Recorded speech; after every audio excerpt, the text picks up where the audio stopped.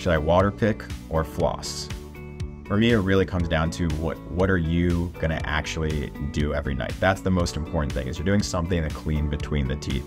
You know, people brush, but they're leaving behind a lot of bacteria, a lot of debris in between the teeth, and you gotta get it out somehow.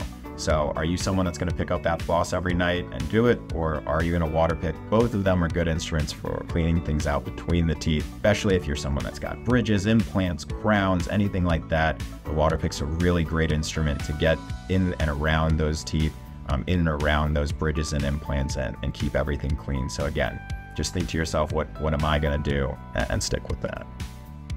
If you found that helpful, please leave a comment saying so, hit the like button, and subscribe for more oral health tips from the Silberman Dental Group.